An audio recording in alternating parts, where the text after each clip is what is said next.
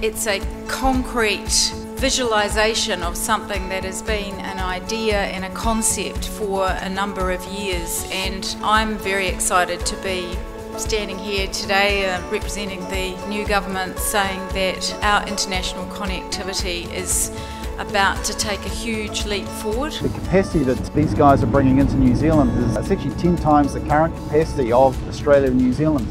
So it's an absolute game changer.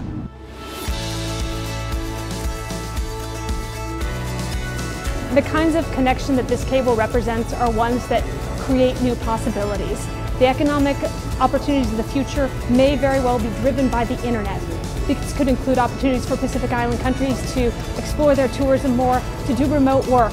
This cable is the kind of cable that's going to enable that kind of economic opportunity. We're very glad that New Zealand entrepreneurs are part of the driving force that is behind this cable, and using American technology, American-made cable, and an American crew to make this realization of this dream come true. Now we've got diversity, we've got a much greater capacity, and frankly, for New Zealand to be a player in the international landscape, it's just a critical utility now. Looking at the opportunity for Māori land block owners to connect, for schools in that area to connect, farming, fishery, ecotourism, that's the aim, and the Hawaiki Cable landing within our area will give us the maximum opportunity to connect wider to the rest of the world.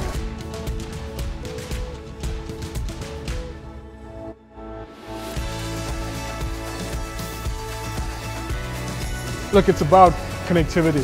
So New Zealand needs to be connected, but increasingly so it's the innovation that it also stimulates in the New Zealand economy. As the Hawaiki Cable passes places that New Zealand has a close connection with, there's the opportunity to link those Pacific communities to that infrastructure. That'll help them, and that's so important for the expat communities in New Zealand who retain links there. It changes the way in which we think about our business models and the services we can take to our customers, particularly the focus that we have around data-intensive research. Yeah, so 2ANZ advocates the advancement of New Zealand in the OECD rankings, and having additional capacity and an additional cable in New Zealand will definitely enable us to grow in the OECD rankings for broadband consumption and connectivity around the world.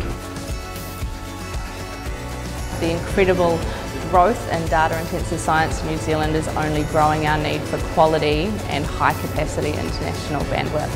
And so to connect New Zealand, science and research and innovation to the world, this cable project is absolutely essential. Yeah, I think it's massive for New Zealand. It adds an extra layer of competition into the New Zealand market.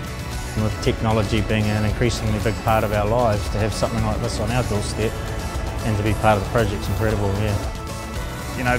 Kiwis depend more and more on the internet, so really important to have that capacity and diversity.